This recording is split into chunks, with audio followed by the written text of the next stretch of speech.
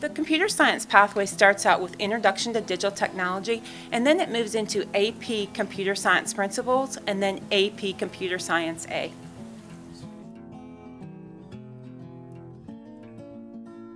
When students complete this pathway and they take the two AP Computer Science classes, AP Computer Science Principles and AP Computer Science, they get 2 foreign language credits, so it counts as their foreign language. They also are able to count it as their 4th science credit.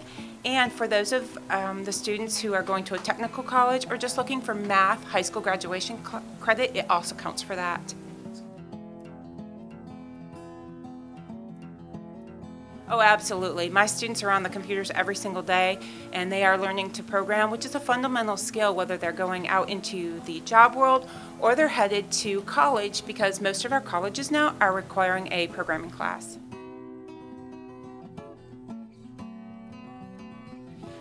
In the 3rd level class, which is the computer science class, they are learning Java computer programming.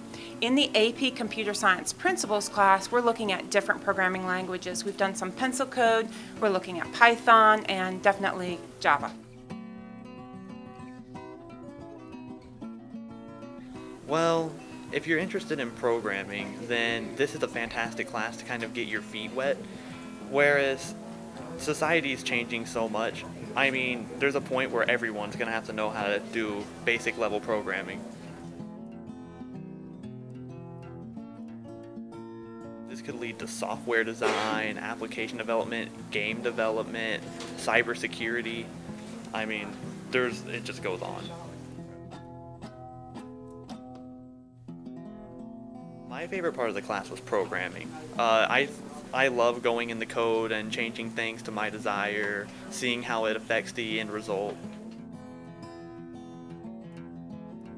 The software development certification that will allow you're certified for software development.